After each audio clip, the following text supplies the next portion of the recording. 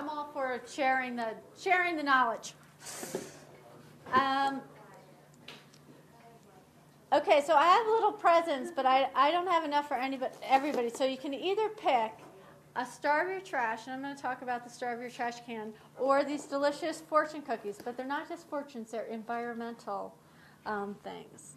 So would you like a fortune cookie or a trash can? Can you explain the trash can? Okay, I can explain the trash can. So in most of our office buildings, we had like a blue recycling can and then a trash can. And so they were, these two, equally sized cans.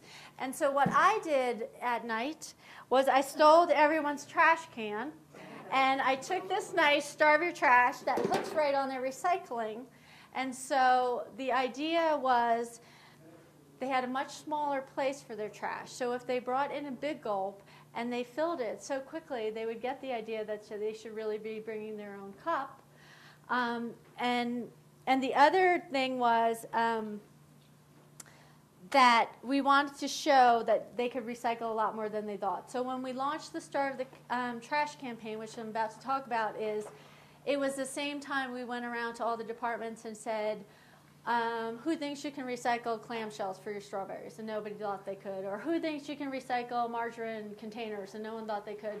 So we did this educational campaign at the same time of all the things you could recycle and why you should be, trying to use a smaller container. And it was the same time we were launching the idea in people's homes about pay as you throw, to get them in this mindset of reducing, reducing, reducing.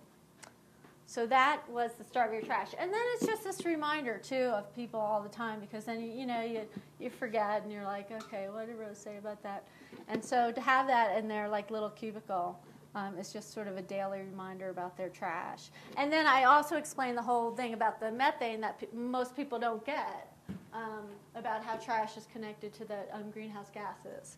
Because like I said, most landfills don't capture the methane out here in the West. We just are kicking off a pilot in Fort Collins about it. But like I said, it's really hard to do it. They, I think, use some stimulus money.